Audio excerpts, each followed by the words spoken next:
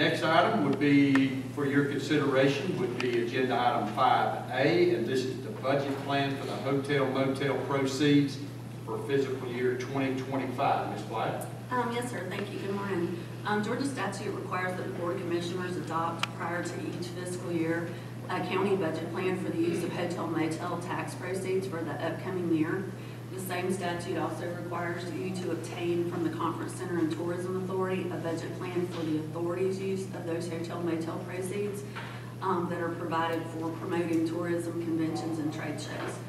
The authority is scheduled to adopt theirs tomorrow morning, but you have both of those budget plans attached. Any questions for Ms. Black? All right, hearing none, we'll move